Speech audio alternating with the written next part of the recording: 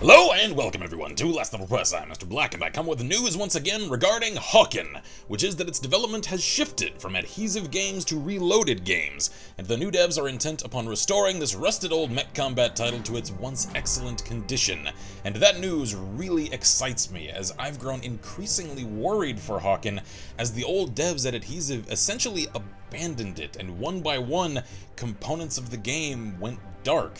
The community lost contact with the developers, the forum shut down, login issues started to affect scores of players' ability to even connect to the game, the list goes on. And yet, Reloaded are intent upon rebuilding what's broken down, migrating the game's servers to their own control, reinforcing server stability, reigniting the forum, which came online just a couple of days ago, and essentially re-establishing a solid foundation upon which to reconstruct Hawken into the game it still retains the potential to be.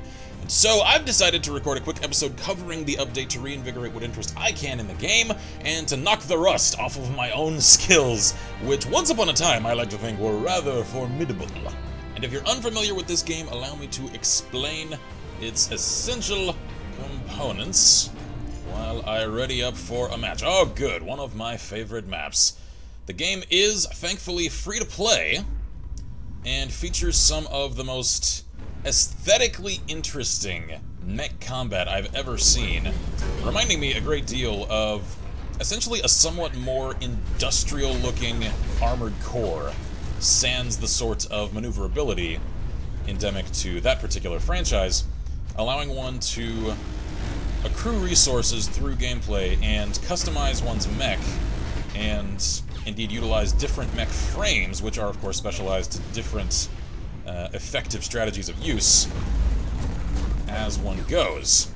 And as I mentioned, once upon a time, I was actually rather skilled at this game, and damn, I've connected to a match near its very tail end. Oh well, at least that means I'll connect to a new match once this one closes, and one can keep up an essential momentum, oh god, assuming one doesn't run across the entire enemy team at once, by collecting these little glowing cubes which drop from the wreckage of destroyed enemies, which will repair your mech actively, and one can also then find a cozy little corner shrouded and secluded somewhere on the map to actively repair one's own mech as well, essentially keeping you from having to slow things down over much. And they're using the little repair animation there as a celebration. You can use hollow emotes to rub rust in the wound of the wreckage of one's enemies. I'm actually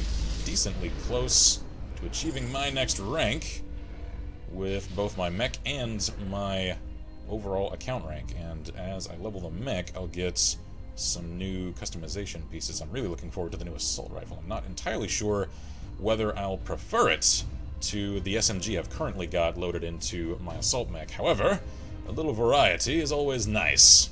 And speaking of the assault mech, a quick little note I realized while reading through some of the update notes from the new devs at Reloaded.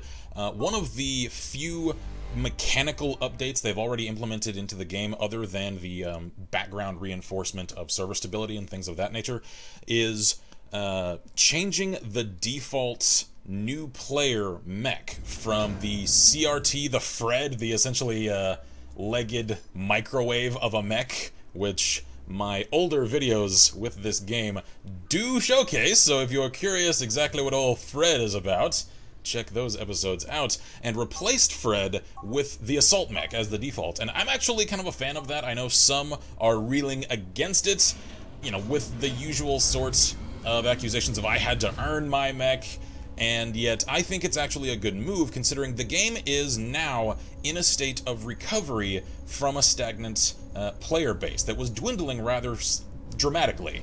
And so I think allowing new players which might have heard the news that Hawken is coming back from the dead, getting rebuilt, getting reloaded, and now trying the game out, will, I think, enjoy their early introductory period with the game a great deal more, utilizing a more interesting and satisfying mech like the Assaults, which is my mech chassis of choice, than they would were they relegated to the adequate, however not particularly interesting, outstanding, or visually aesthetically pleasing CRT. So I think it's actually a good move, and one that will hopefully incentivize new players or return players to continue on with the game and not abandon it again.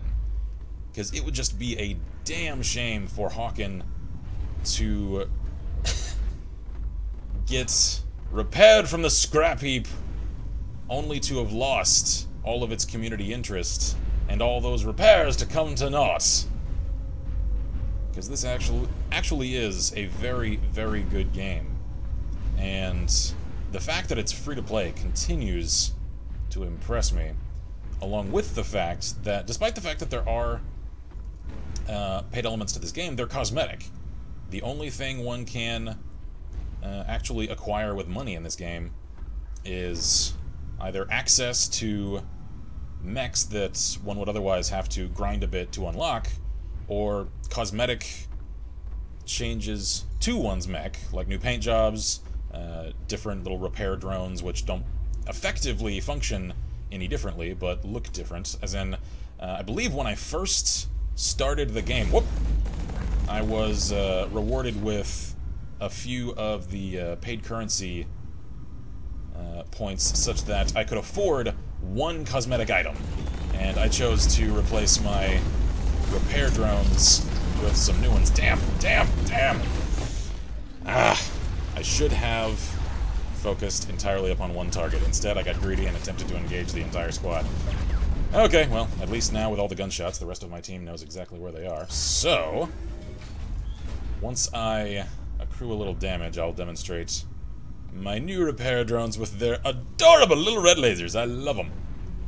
Okay, now then. Oh, contact high! Hi there. And another element of gameplay that dramatically changes depending upon which mech one is selected is that each mech possesses... Aha, there's one of the Healy bots. Let's actually repair right now. Repair. Okay, there we go. I got my keys mixed up. Okay, repair! Nope, taking fire. Damn it.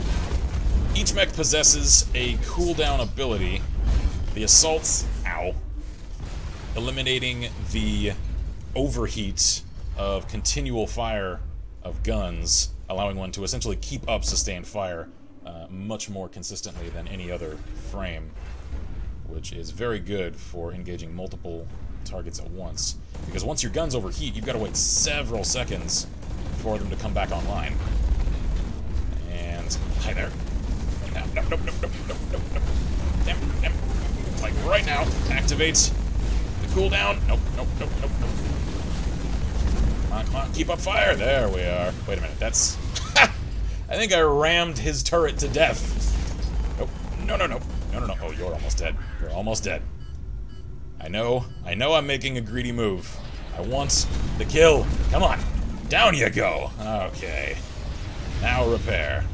Come on, my little laser drones. I love you. You're adorable. I'm very glad I chose those, because I couldn't afford a complete black reskin of my mech, which is the other thing I wanted. So instead, I chose the drones. Ooh, hello. I'm gonna be opportunistic and snipe you at a range. And you as well! Gotcha. I'm noticing an increase in the average number of assault mechs. I'm wondering if already new players are enjoying the new assault default. I certainly hope so. And I encourage any of you who might enjoy essentially the mech combat aspects of games like Titanfall to give this game a shot. It's actually remarkably smooth in its controls. I know one might expect a first-person mech combat game to feel very clunky and sluggish. I know I certainly did when I first played, and yet it actually glides along very remarkably smoothly, which makes for a pleasant gameplay experience. Oh god, I just checked the radar, and I'm surrounded. Fall back. Okay. Of course, one has limited boost. Repair.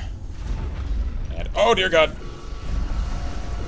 Tactical teamwork is an essential must in this game, and I know I end up falling prey to this a lot when I record episodes of things because my attention is split. However, I know I end up kind of run and gunning in most FPS titles and not actually playing very well as a member of a team.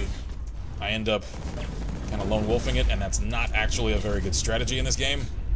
Come on, come on, come on. So, while I may not practice as I preach while recording, simply due to the split of my attention, I at least recognize my mistake and encourage you not to replicate it. Oh, come on, come on, come on. Yes, damn it! Once again, I got greedy. Where am I right now? I'm on top of the team anyway. As I ought to be. For I am a mech pilot extraordinaire. Hero who? Certainly not Hero you. Gundam Wing joke. A lot of you are a little young for that reference. Which really makes me feel old, and that makes me sad. Why on earth did you deploy a shield essentially for me? Such that I am now safe from your teammates due to your ability. Oh, and in case I neglected to mention it earlier, which I'm all but certain I did, internal components allow one to essentially fine-tune and tweak the protective and defensive and even mobile affecting settings and attributes of one's mech. And those, of course, cost in-game currency. However, they allow one to essentially customize a mech's performance to exactly the specifications one wants. And one of those includes essentially burnable items which are usable once per spawn. And my current loadout includes and essentially like a mech grenade. As semi-ridiculous as that sounds, it's not tremendously effective, given that mobility is incredibly quick-paced in this game, and so one's essentially got to be at point-blank range to deploy it effectively.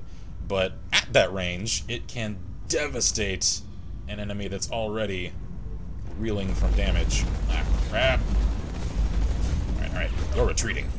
I've got to chase you down! And I think your ally is giving chase as well. Fine. You want some? You want to go? Let's go! Let's take this outside, where we already are. Have a grenade! No, no, no, no, no. Yes! Good. Oh no. Oh no, you didn't notice me. You did not notice me. Right? Will him! Will him with me, Riggs! Will him with me! Another old-ass reference that all of my younger viewers will miss! No, no, no. Oh, come on. Come on. I can take you. I can take you! I know I can! Ow! I know I can't, and I should have retreated. I am incredibly hyper-aggressive in this game, and I need to curtail that. Because this game rewards, essentially, opportunistic warfare. And it's why I tend to thrive a little more on team deathmatch than in just a free-for-all deathmatch mode in this game. Once I really get into the zone with Hawken, I end up... Where'd you go? Where'd you go? I end up utilizing a... Oh, there you are. A very mobile strategy in which I essentially allow the enemy to get tangled in gunfights with my allies, and then finish them off, and back up my allies on a mobile basis. Ow! Rather than attempting to one-on-one each enemy mech as I come across it, which I recognize is not a particularly refined strategy. However, it seems to be working relatively well considering I'm a margin ahead of everyone else on my team, which I'll accept. With 35 seconds remaining, I dare say, I'll reclaim my throne. Sweet revenge. Good, good. I've killed my nemesis. Hi there. How are you? Double kill. I am dominating. Good, alright. Now, I'm returning to my old fray instincts. Oh dear God. No, no, no. No, no, no. Damn. Only 10 seconds remaining. I'm not sure I can get another kill. Nope. Okay. Anyway, I think that serves as an adequate demonstration of exactly what one is in for. Oh, I love that police reskin of the assault mech. I had completely forgotten about that. I love the look of that. Anyway, damn. Despite my outstanding performance, I carried the team, and yet ours was a failure. Damn. Anyway, Hawken, free-to-play, mech combat, FPS, which I very much enjoy, and I think I've ranked up. New customization available, moderate tactical devices, radar scanners. Roger that! And I've gained new... was that mech rank or pilot rank? That was pilot rank. I'm only a minuscule margin away from a new mech rank. Anyway, let's leave match, and very quickly, for the sake of demonstration, check the garage in case anyone unfamiliar with this game is wondering how the customization works. So, I've now got actually multiple mechs, one of which is a secondary assault mech, which I only acquired this evening as a reward from a promotional code redeemed from the, I think, Steam news feed of Hawken on Steam. And so if any of you guys are curious and want a fully loaded free assault mech, go and check that out and redeem that code. I've not given this thing a test flight whatsoever. I may do that in another episode, essentially to test whichever the default loaded assault actually is. However, let's return to my usual and check my equipment. And of course one can check all of the minutiae of performance, as well as make upgrades with multiple different types of items, which also possess multiple tiers in terms of quality. Consumables are a thing which I rarely use, however they are available. And new mechs are rather pricey, however not entirely unreasonable. You're looking at a couple of days worth of dedicated play in order to unlock a new mech, and while it's at the upper ceiling of what I consider a reasonable grind, it's not in the pay-to-win range, I don't think. Like I said, one can acquire certain mechs and equipment in this game using either in-game currency or paid currency, these Meteor credits. I'm anticipating that to change, as I'm not entirely sure whether Meteor still owns the game or not. They may still publish the game, and it may simply be the development studio that has shifted. I'm not entirely certain.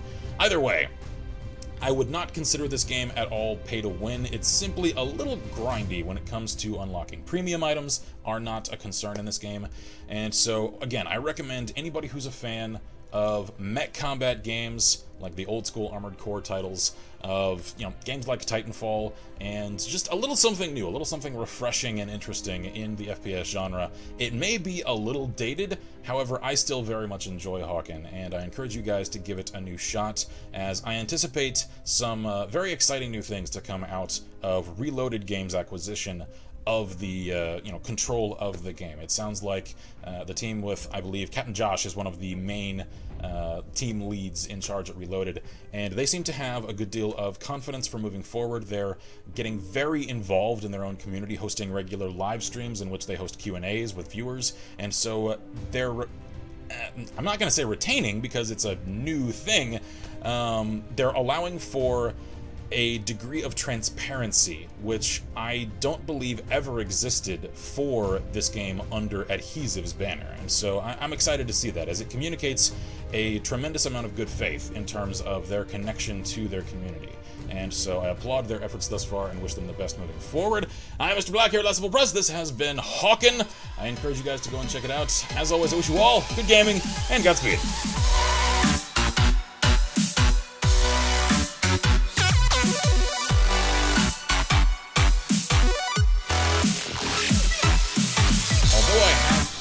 Of this game before, I barely— oh, Jesus! Hi!